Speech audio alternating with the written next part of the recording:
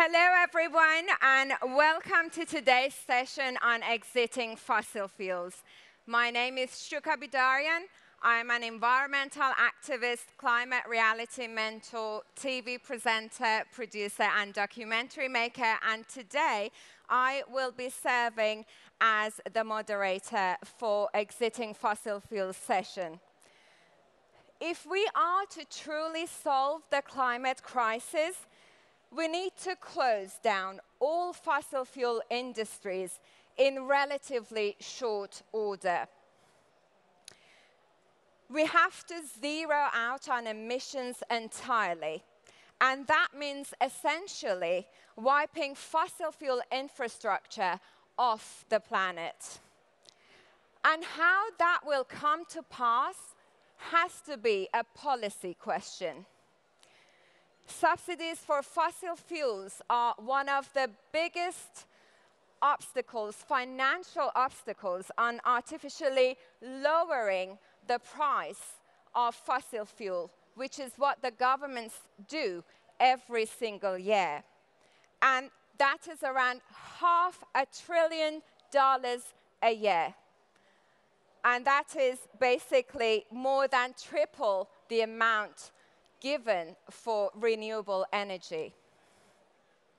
So if we take those subsidies away, the economic calculus would look and would be very different. Today, in our session on exiting fossil fuels, we will discuss how these policy changes can be made possible by looking at the three key players: governments, companies, and individuals. So without further ado, please join me in welcoming Professor Mark Maslin for our fireside chat.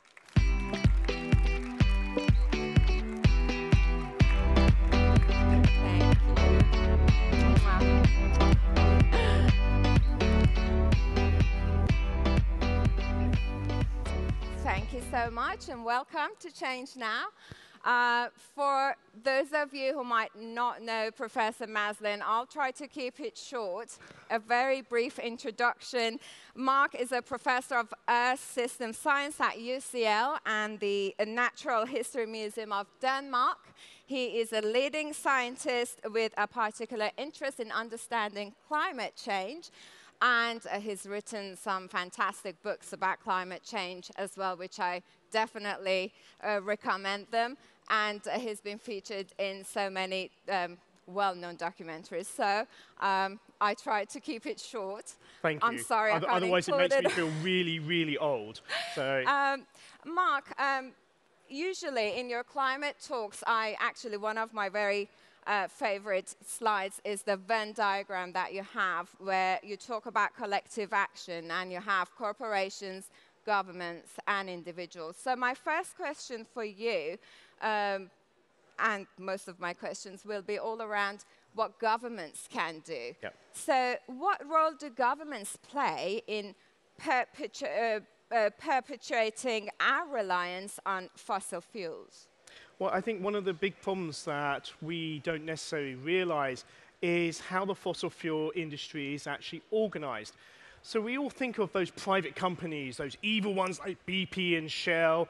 And actually, if we look at the largest 25 energy companies in the world, 19 of them are state or partly state-owned. So instead of being a failure of capitalism, what we have is a failure of the nation state, because we have countries that are investing in the petrochemical dollar. They're making sure they're getting that sort of money in while subsidizing these fossil fuel companies. And I think that's a huge issue, because it means that we as individuals, as regulators, have real problems trying to deal with fossil fuel pollution, because most of it is state-sponsored. That's correct. And can you also tell us a little bit about the biggest subsidies that come from the USA, if I'm not?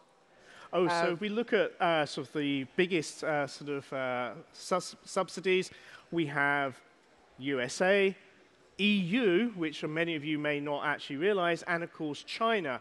And what was really interesting about the Glasgow Climate Pact that was agreed at COP26 last year was they put into the actual final statement phasing down coal, which was fantastic. We need to get off dirty coal as quick as possible.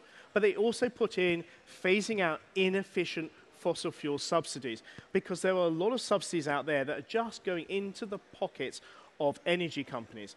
I'll give you an example. At the moment, in many countries in Europe, because of the crisis of Ukraine, energy prices are doubling. So people are having to pay twice as much for their energy to heat their homes and to heat their water, but energy companies are making 3 times the profit they did the same time last year. So there is a real disconnect between what we're paying and the profits of the companies.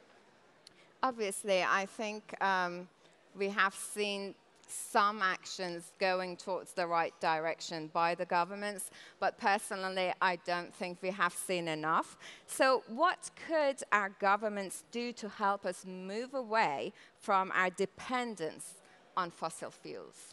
Well, I think the first thing is that governments need to realize that the green economy is huge. I mean, it's about $10 trillion per year around the world. And the problem is that we don't see it because it's actually in everything. You know, whether it happens to be your sort of like car, your electric car, whether it happens to be your paper straws, it's everywhere and it's huge. And governments don't seem to realize that. Otherwise, they'd be investing in that because that's where all the new jobs and all the new money is going to come from. So I think that's the first key thing.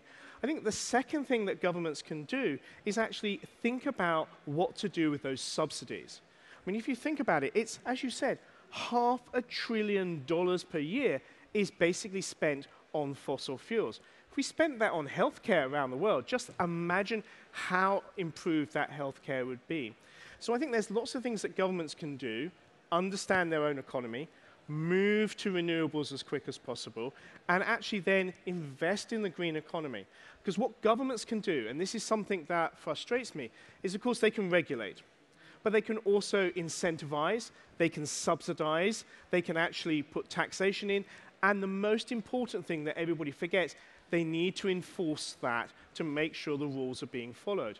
And that leadership is something the companies I work with are crying out for, because they really want some decent rules to follow so they can actually make a difference. And obviously, I think one of the important issues that maybe we don't really talk about it as much as we should is air pollution, and how, again, you look at the numbers of how many million people dying every day because of air pollution, and then how that's affecting the healthcare, for instance.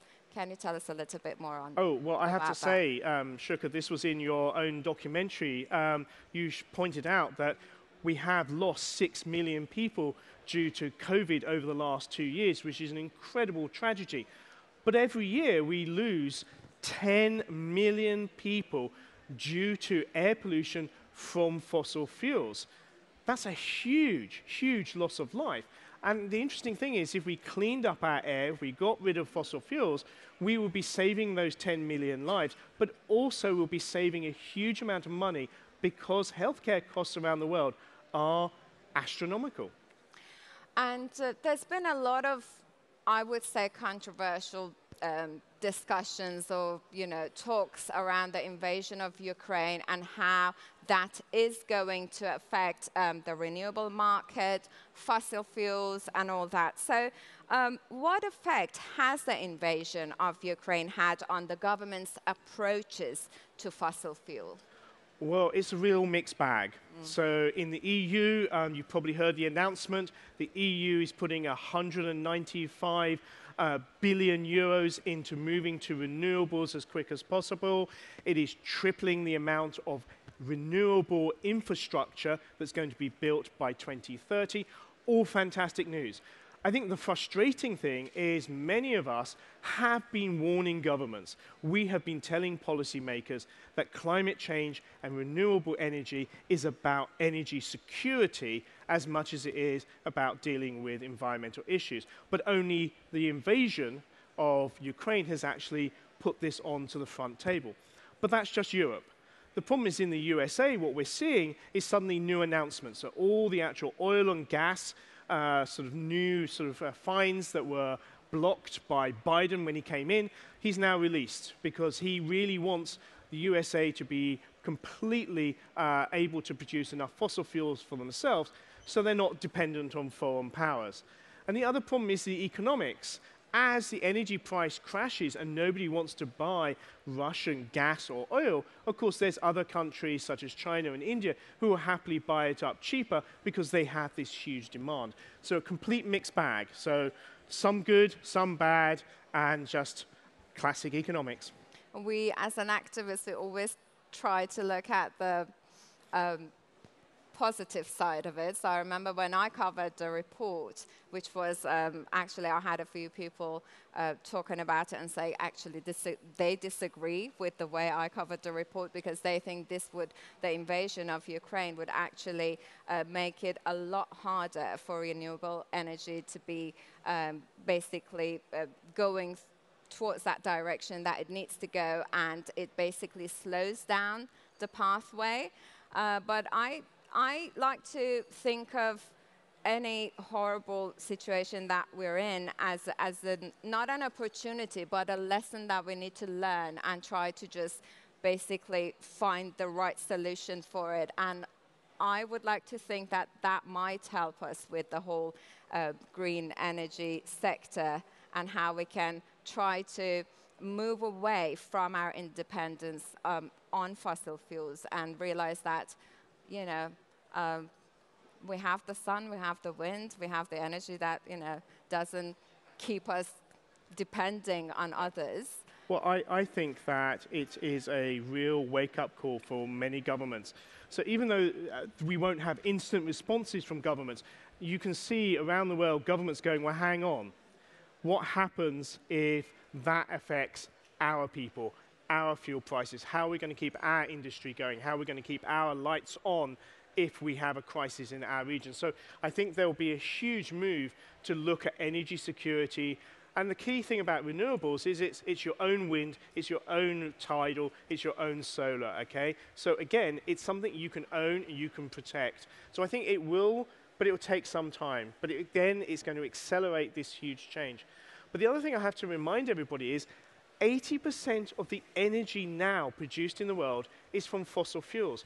We are putting up huge amounts of renewable, but that's actually just adding to the extra that we demand every year. It's not eating away at that baseload of 80%, and that's something that we really need to tackle, and that's where some finance really comes in. So, yeah, and talking about finance and obviously other organizations, tell us about the international community and what they can do to accelerate the shift away from fossil fuels. So the international community, I think, can do three things. I mean, the first thing is, please can the international community honor the $100 billion that we promised the least developed countries in 2010. Because that money was there, set aside by the rich nations to allow the least developed countries, the most poorest countries in the world, move away from fossil fuels as quick as possible.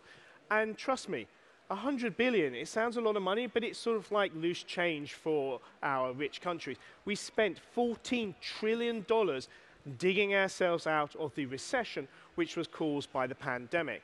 So that's the first thing. I think the second thing we need to do is I would like to see the loss and damage facility. So at Glasgow, we didn't get that agreed, but this is where countries, the poorest countries, can then get compensation for the damage caused by fossil fuels being pumped into the atmosphere, causing climate change. So I think that's a real important thing. I also think that the international community needs to regulate and support the financial markets. I'll give you a mad example.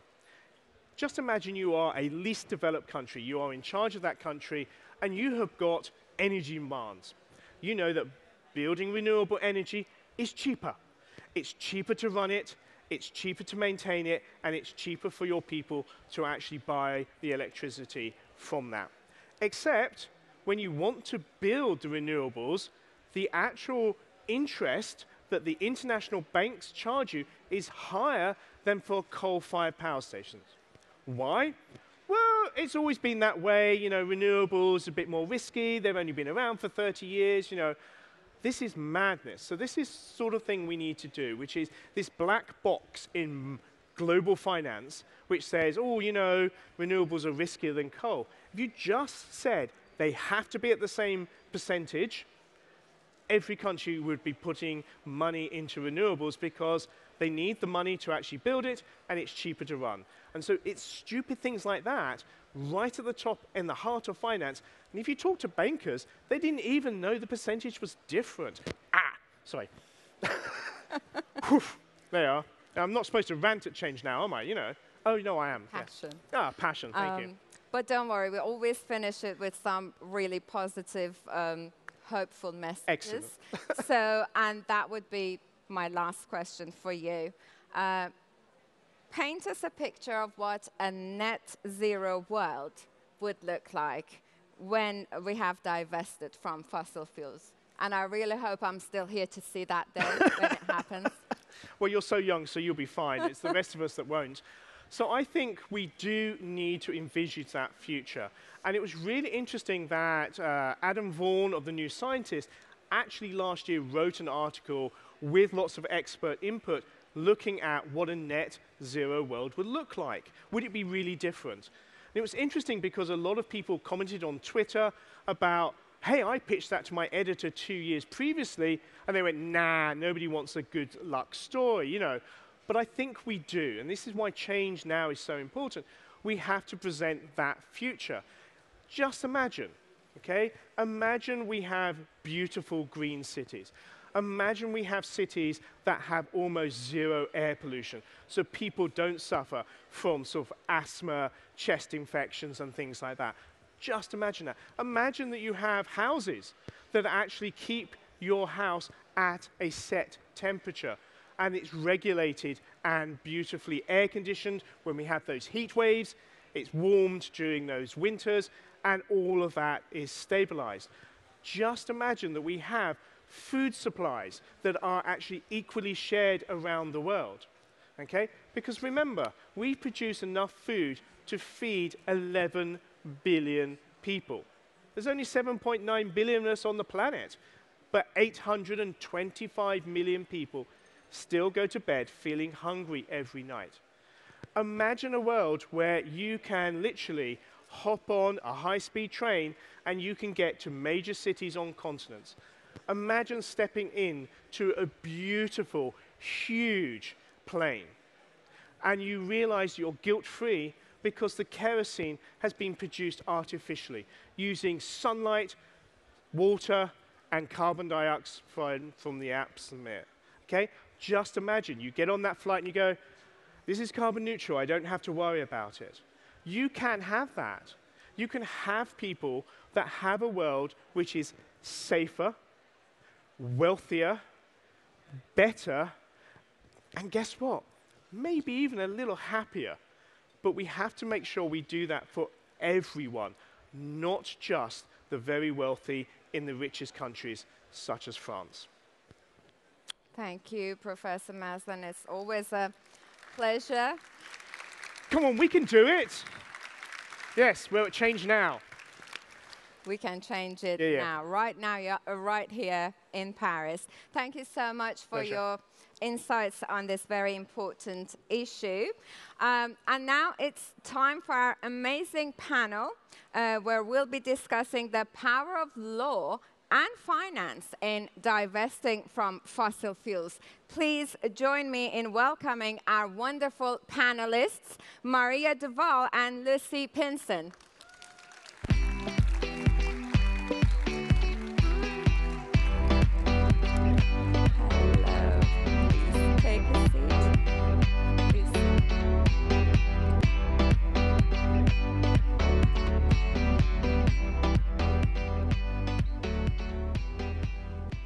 Hello to you both, and a very warm ChangeNOW welcome to you. Thank you so much for making time to be with us here today.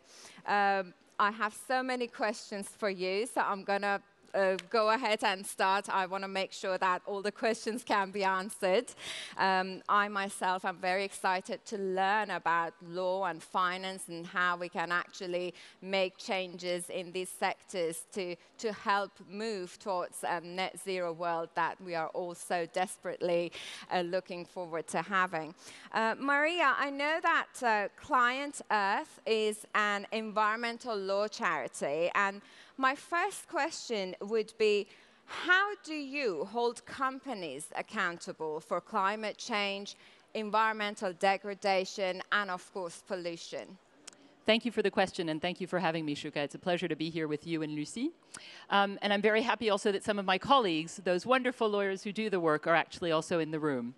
So we do a number of things to hold companies accountable. What we say is that we use the full life cycle of the law in order to bring about change. And that may mean, at the very beginning, the drafting and the crafting of laws in order to hold corporates accountable in a way that they may not be able to under the law today. But actually, it's quite fascinating that the law today does enable us to do a lot of things, and that's at the national level, and it's at the European level and the international level. So we also try to seek creative ways of holding companies available with the legal tools available.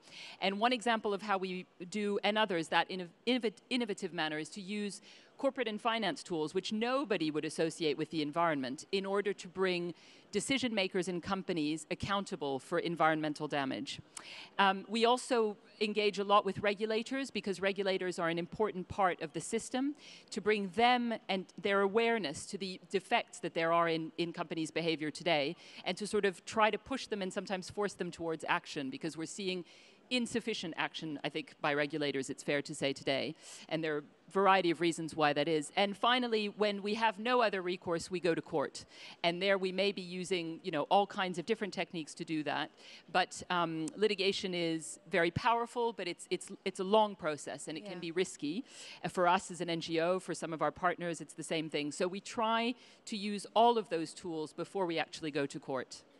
And I'm sure you've got some very successful stories to share with us. We do. I mean, we back in 2019, we were successful in Poland. As you know, Poland is an incredibly important jurisdiction in the European Union for the energy transition, both because of where the energy comes from today in Poland, but also because of how politically charged that transition can be for a country like that. And with some brilliant colleagues, we were able to argue that against the building of the last coal-fired power plant in Poland, using actually those tools that I was talking about before, essentially financial and corporate law, to demonstrate to the court that by building a new power plant, the company was not acting in the best interests of its shareholders, because essentially what would happen to that power plant in time is that it would become a stranded asset, and so a loss for the company. Thank you. Lucie, now talking about finance, can you explain to us how financial institutions can be instrumental in divesting from fossil fuels? Yes, sure. It's very simple, actually. We need to understand that the world around us is being shaped by financial services. Banks, insurers, and investors provide the key financial services that are needed for companies to maintain their operation and build new projects. So if we reduce the level of capital which is accessible to these companies, for example, for developing new polluting projects, companies might be pushed to develop greener and cheaper projects. If we also put conditions as a bank to a new corporate loan to a company, it might push this company to change and transform its business model. So to take an example, for example, the insurance industry woke up actually very late in the context of the climate emergency. They knew about the climate risk from the 70s, but they took 45 years to start cutting down financial services to new coal plants. But they did it. They did it, and in 2 years already, with only 15 insurers, right now we have more of them, but with only 15 insurers, we already see that small and medium-sized coal companies could not secure insurance coverage anymore. Not because there was no longer insurance coverage available, but because it became so expensive for them that they could not move ahead with their projects. So they were pushed to change their business model to greener activities. Now, what we need to deepen this movement and speed it up. We currently have more than 450 financial institutions that have committed to align their business model with a net zero target under 1.5 trajectories. That is good news, but now they need to deliver on this pledge. The IEA and IPCC have made very clear that to achieve this target, we need to stop expanding fossil fuels. However, the bad news is that we have hundreds of companies that are still planning new coal, new oil, and new gas projects. One of them is a French company, TotalEnergies, which is the 7th biggest fossil fuel expansionist worldwide, which is currently developing a big carbon bomb in east of Africa named ECOP. This project needs to be stopped, and that's the second leverage that financial institutions can have. As shareholders, investors can vote against companies, against company management, and next week, actually this Friday, this coming Friday, they have an opportunity to say no to the fake climate plan being submitted to a vote by TotalEnergies to its shareholders. Many shareholders have already committed to vote against this plan, which still allow 50% or 70% of the capex of the company to go to fossil fuels, and more are needed, obviously, to avoid it to pass. And that's also the second thing that financial institutions can do through engagement with the companies. And would you say, because you said it took 25 years, my question is because I feel like we need to keep reminding ourselves that we don't have time, and everything we do, unfortunately, because we sort of put it off for so many years and decades, that now we just have to do it very quickly. So would you say the progress for this transition is happening rapidly at the moment, or is it still going on slowly? It's definitely not going quick enough. Okay. Actually, we have a lot of reasons to be very concerned by the financial industry. Right now, the financial industry has been hiding behind the IEA for years to justify their ongoing investment into fossil fuels. The IEA itself made clear last year that there is no room for more fossil fuels. Fatih Birol, the director of the IEA, has made very clear that more fossil fuel is not a solution, including right now, considering the energy context, including right now because with the consequences of the Russian war in Ukraine. The solutions are in renewable energies, energy efficiencies, etc. But we see a lot of financial institutions that are opposing this conclusion to keep financing not only the project, but mostly the companies that are behind these new projects. Back to the law firm and what we can do holding the companies accountable. Obviously, here is again the question of how fast things are moving forward. So would you say, explain to us, is it national or international law playing a bigger role when it comes to holding companies accountable? My answer would be it's both, actually, because it depends on the forum that you're using. So if you go before the national court, you will be using national law, but national courts also look to international instruments. And we've been seeing on sort of business and human rights and environmental rights, we've been seeing more and more courts sort of having the appetite to do that. But we also have solutions that are outside of the court. There are some companies that are, for various reasons, beyond the reach of the courts. And we may need to use other fora. One is the OECD, for instance. The OECD has a mechanism whereby you can file a complaint under its guidelines on multinational companies. But you may also bring a complaint before the United Nations.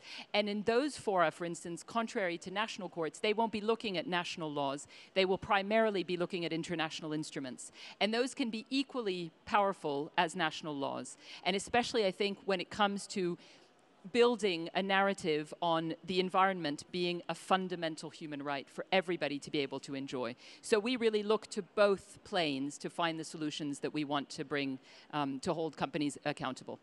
And would you say that it would work better if you have both happening simultaneously for a case, for instance?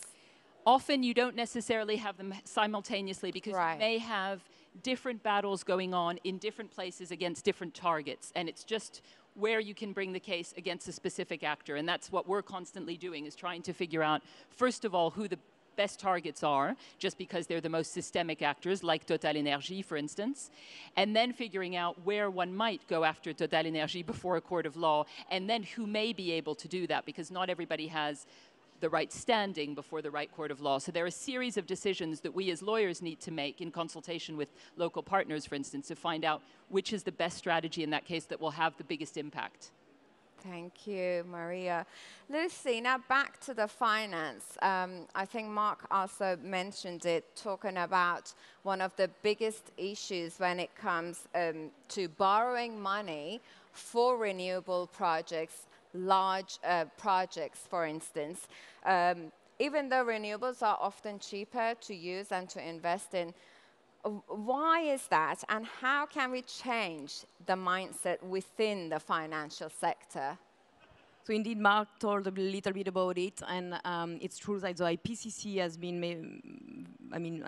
making it very clear as well with the last report that we need to invest much more than we have been doing up to now into the solutions, into energy grids, into renewable energy, into energy efficiency, building retrofittings, etc., and etc. And the investment needs to be multiplied by 6. So we can see right now that the financial industry has been failing to put the money at the right place, and unfortunately is putting the money not into the solutions, but still into the polluting sectors that are part of the issue and from which we must exit. Just to name, to give one number, the 16 biggest banks worldwide have been providing $4.6 trillion of financing to the fossil fuel industry since the Paris Agreement was adopted, and the 100 companies that are at the forefront of the fossil fuel expansion receive 1.86 billion of financing since 2016.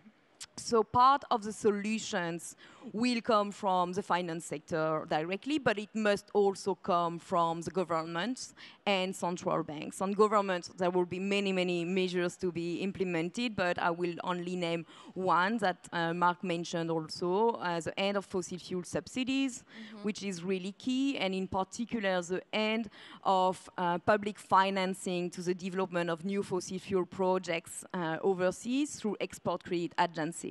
During COP26, a commitment was taken by several governments to end these subsidies by the end of this year, but unfortunately they are not delivering it, and that's the case of France, which is still considering supporting new gas projects overseas until 2035. That is pure insanity, considering the IEA has made very clear that we need to fully decarbonize the power sector by 2035 in developed economies and by 2040 in non-developed economies. So that's going to be very quick, and obviously everyone will understand that if we keep supporting the development of new projects in 2035, we are not going to close down the sector during the same year.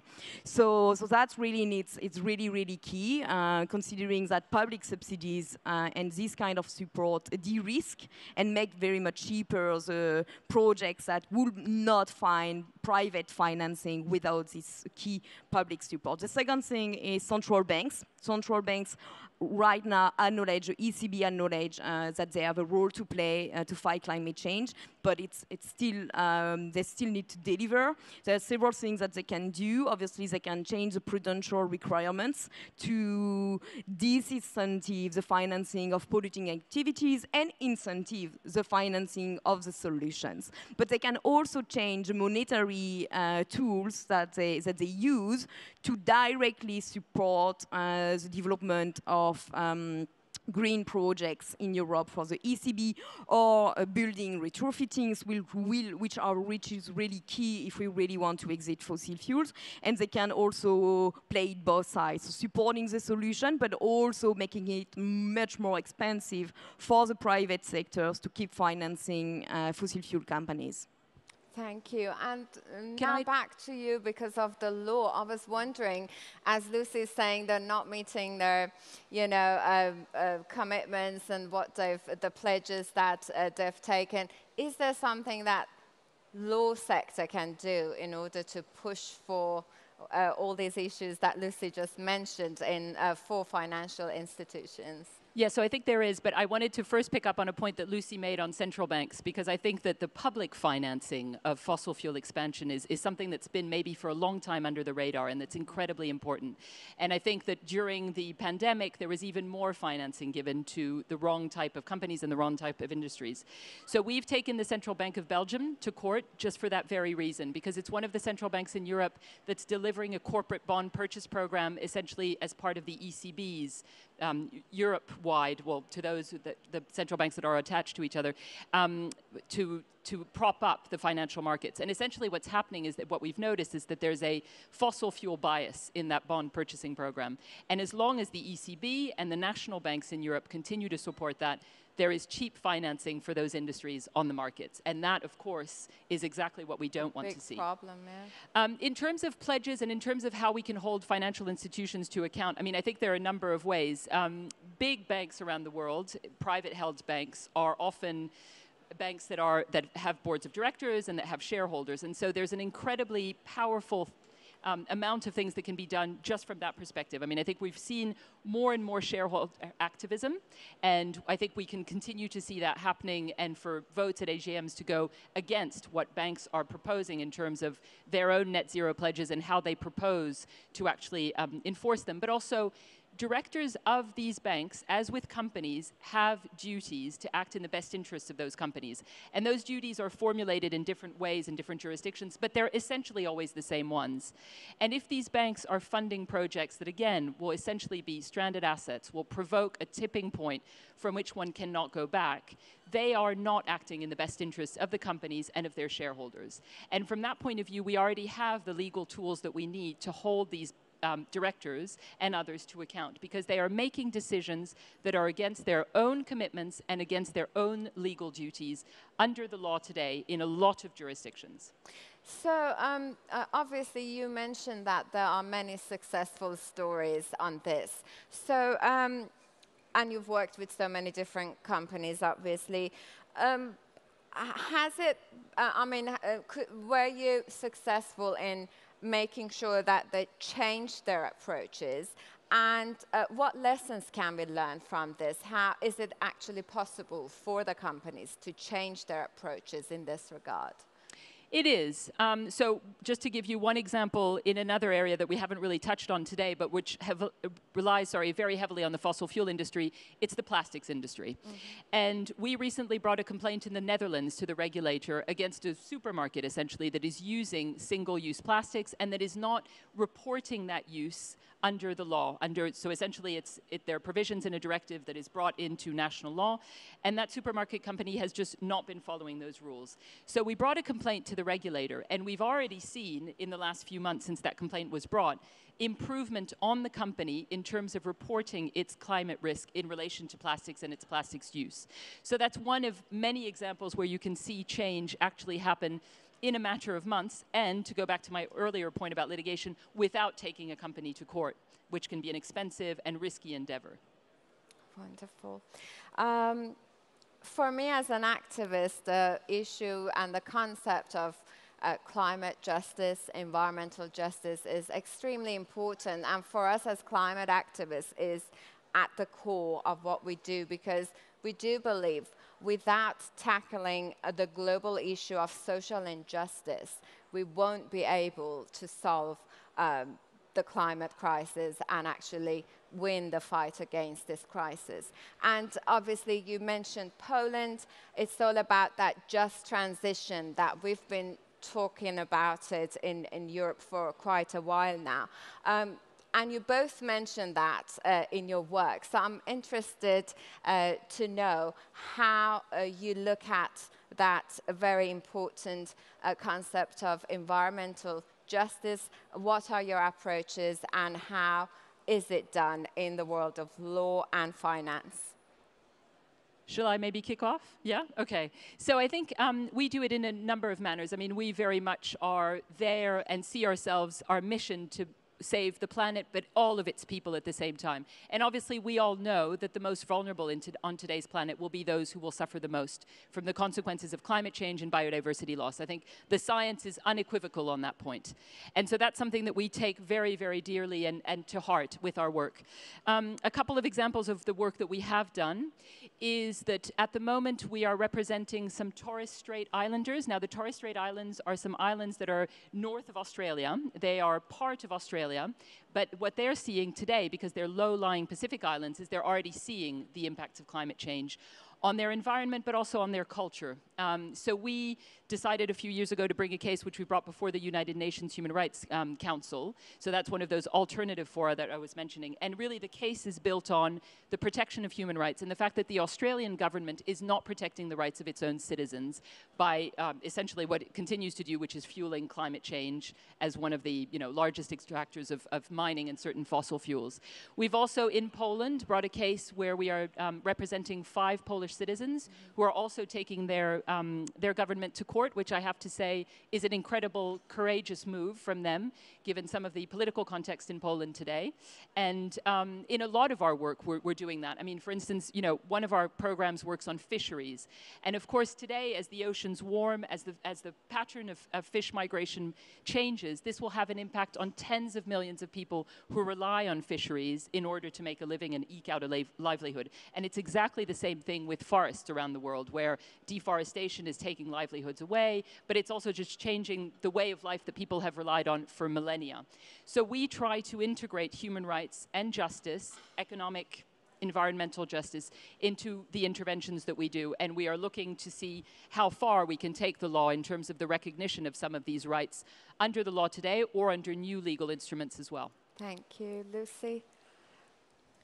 So we'll speak more about the overall approach. Right now, and the dominant approach of financial institutions when they consider climate change is about protecting themselves from financial risk related to climate change. It's not about preventing their impact in the real world on the population.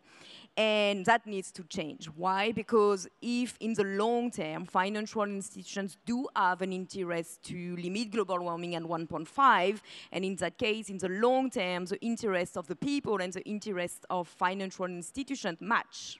But in the short term, it doesn't match. It doesn't match because the reality is that there is still a lot of profit to be made from financing fossil fuels. Saudi Aramco, which is the 3rd biggest fossil fuel oil and gas expansionist worldwide, is the most profitable company at the moment. So the consequences are very clear. It means that the financial institutions will still profit and will still finance, as long as they profit from it, from financing new coal, oil, and gas projects that unfortunately contributes to irremediable change and impacts on the population. And there is another thing that needs to be changed, but it's really related to that. It's how the financial industry, and I will take the example of the insurance industry, can respond to already change that are happening at the moment. Today, we have some insurers that are leaving areas where it becomes uninsurable to provide insurance coverage for some of the risk. People who are not responsible for the climate catastrophe are being left without any protection, without any insurance coverage by the insurance, which find it obviously not profitable anymore to provide coverage for them because there is like climate events every year in this place. But that's really unjust, considering the same insurers actually at the same time keep insuring and provide the coverage that are necessary for fossil fuel companies to expand their activities and worsening the climate situation. So that's the 2 things that needs to be changed. A little glimpse of hope can be found in the way the financial industry, at least some around like 30 financial institutions, that's the good point of the French ones, approach the coal sectors. They did exclude from their portfolio companies that were building new coal plants. These companies might not be risky for them because they are very big, very diversified. Maybe coal is only a little share of their portfolio, but right now they are building 1 or 2 or 3 new coal plants that are here for decades and will have irremediable impacts. So that's the way it needs to go for coal, for all financial institutions, but also for oil, for gas, and for all other polluting sectors from which we must exist. Thank you both so much. It's been a pleasure to have you on this panel. And thank you so much for all the hard work and efforts. We need people like you. So thank you, everyone. Lucie and Maria.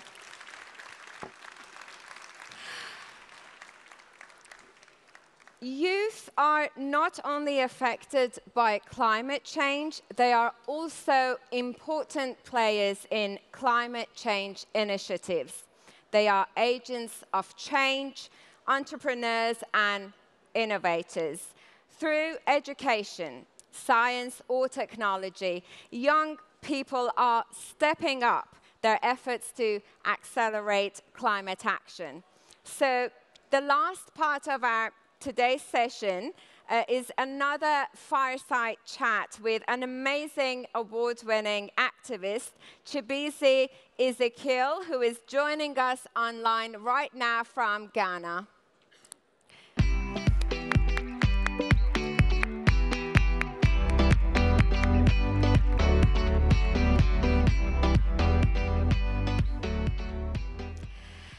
Chibeze is the coordinator of Strategic Youth Network for Development. In 2020, Chibeze received the Goldman Environmental Prize for Africa. He is also a climate reality leader.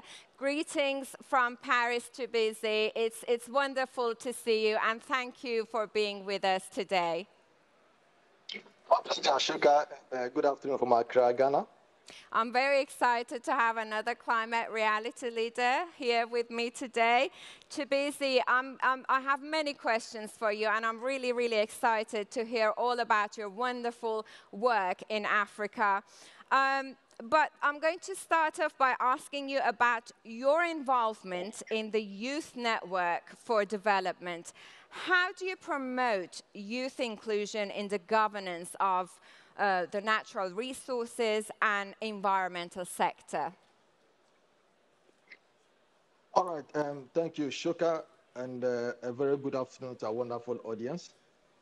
So in terms of engaging young people in decision-making process, what I do is that I try to create the environment where young people can also have the opportunity to demonstrate their ability and their commitment to the fight against climate change and for promoting environmental sustainability.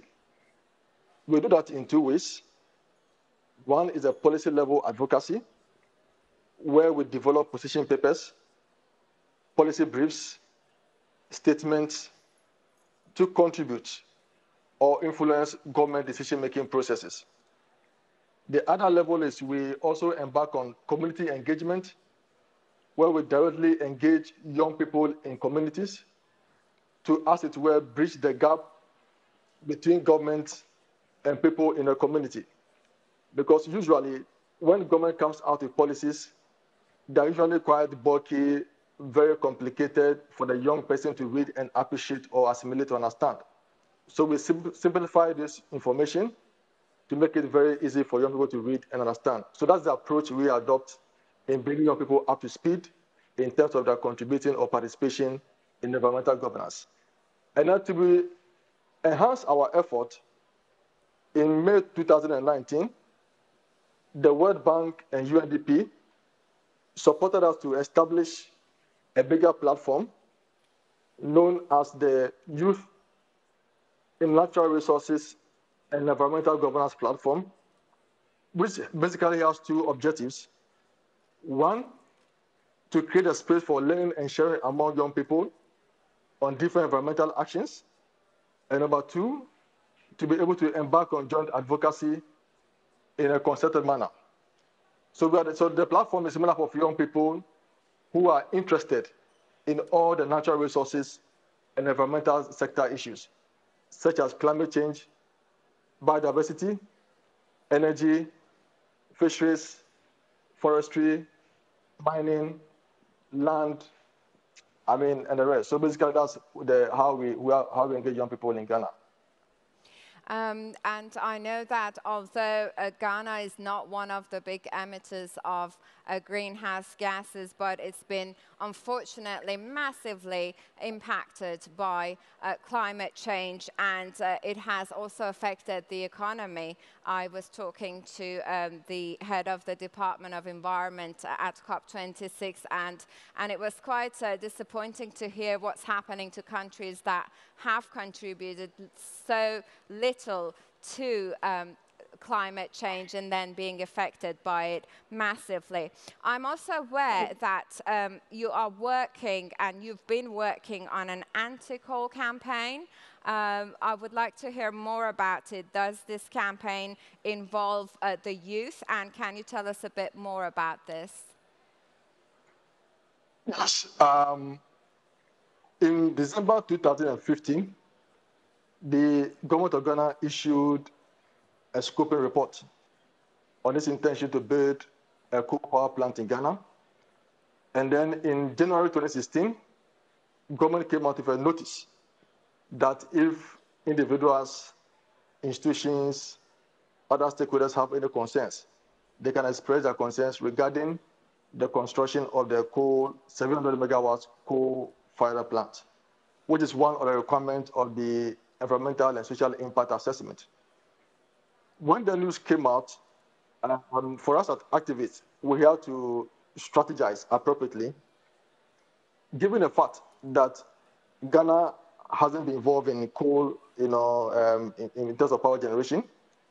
We have to also learn from our colleagues CSOs, especially in the African region, who are battling their government when it comes to coal power plant. So our first approach is what I want to call the submarine approach.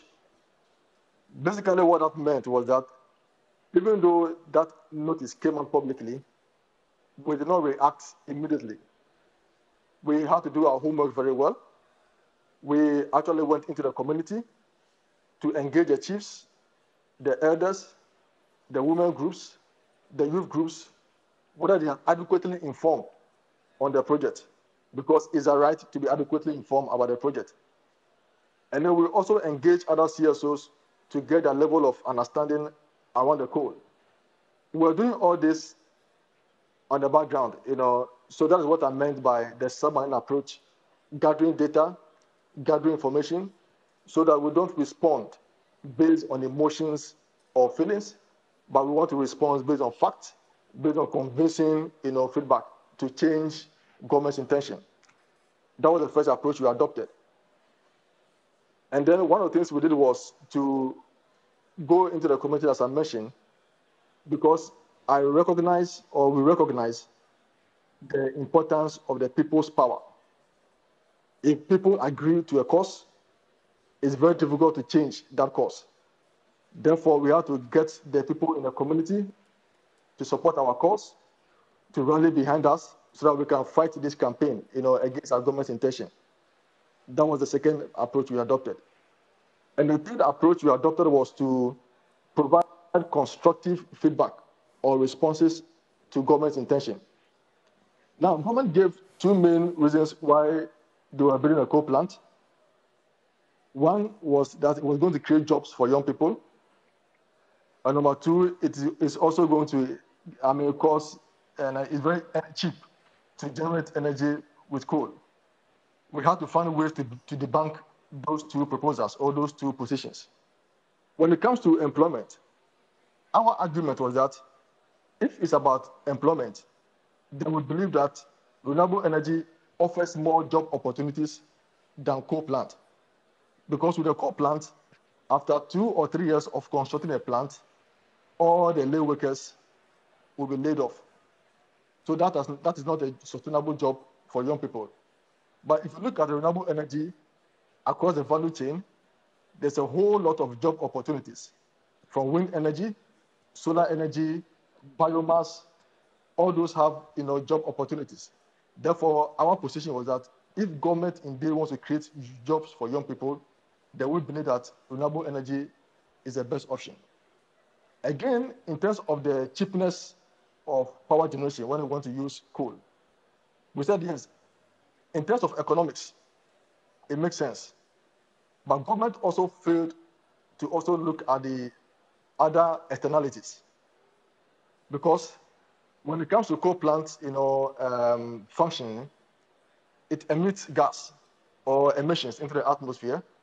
And therefore, we are talking about air pollution. And that is an additional cost to the health sector in Ghana. Again, the waste from coal, the coal ash, are often deposited in water bodies. Therefore, if we allow this waste from the coal plant to be deposited in water bodies, it's going to affect the livelihoods and the lives of people living in communities who depend on water bodies for cooking, for bathing, for washing, and all that. So these were the arguments made. So those expenses or those costs must also be factored in the cost of power generation. So if we put all these things together, it doesn't make the coal plant a cheap source or cheap form of power generation. So we have to provide some of these alternatives to ensure that government does not go the way of coal. So that is some of the approaches we adopted to diffuse this way from the coal plant in Ghana. I also find it very easy for people to understand just what you mentioned about how it's affecting people's livelihoods and basically health. I always find it very easy for people to understand when you basically try to highlight the very important fact, which is environment is very much intertwined with our health and livelihoods. And you also mentioned the power of people. Now I want to take you back again, talking about the young activists and even children. Can you share with us the benefits or relevance of involving young people and children even in decision making towards attaining sustainable development?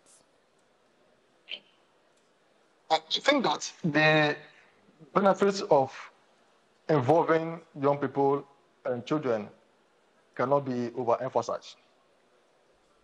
To begin with, one of the difficulties or the struggles of the fossil fuel industry is about the issue of stranded assets.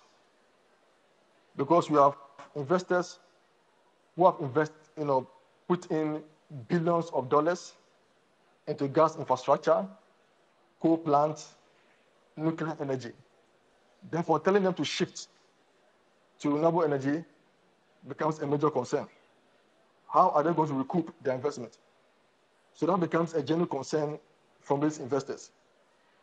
But we also have an opportunity that if young people are coming up, it is important to educate them, sensitize them, that even before they take up leadership position, when it comes to investing in energy, they should look more at renewable energy as against fossil fuel. That's the important role that young people bring to this conversation. And again, when we also look at the global architecture in terms of the climate change mechanisms, we hear about 2030 agenda. There's also the 1.5 degrees by 2050. But the question is, how many of our leaders today will be alive by 2050? I'm not too sure about that. But we all know, or we can guarantee, that the young people of today or the children of today are those who are going to live to that 2050. Therefore, it is important to engage them now, so by the time they get to that stage, they don't repeat the mistakes of the older generation. So that's one important reason why it's the benefit of engaging young people and children. And finally, young people have the right, to contribute to decisions that can have direct impact on them. They must be allowed to become the co-creators of the future that we are all seeking for. So these are the three reasons I believe that the young people have, is very beneficial to engage young people in climate action. Obviously, just like in COP26 here, unfortunately, you're not here to see, but there's so many young people around as well trying to make a difference and basically learn. So education and raising awareness is always one thing. But I was wondering if you have any message that you would like to share with our young entrepreneurs and activists here and those who are watching from other parts of the globe. Well, thanks, Shooka. What I would say in conclusion is that young people must see themselves as relevant actors in this process, that they must be extremely committed. In fact, they must put in more energy than the older generation, because the future is all about them. And I believe that young people, without any shadow of doubt, have skills, have some knowledge, have some expertise that they can use as tools to contribute to the fight against climate change. I mean, today, when we talk about social media, it is largely managed by young people. So that can be a platform for knowledge sharing, for sensitization, and for reaching out in terms of best practices among young people. In my organization, we've managed to bring together young green entrepreneurs who are contributing to climate action or climate solution. For example, they are turning organic waste to biomass, briquettes, and pellets as part of energy fuel. So that's a direct contribution by young people, as a contribution to the fight against climate change.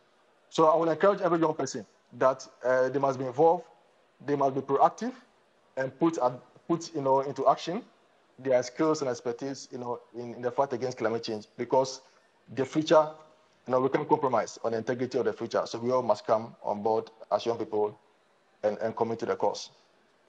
Chibeze, thank you so very much for joining us today. It was a pleasure to meet you finally, and just to listen to all your wonderful, successful stories and insights. Thank you so much. Thank you. You're welcome, Shooka. Thank you, everyone. And this would be the end of our session on exiting fossil fuels. And I think there is nothing left to say but that we have the solutions at hand. We have the will to act. And let's make 1.5 degrees a reality. Thank you.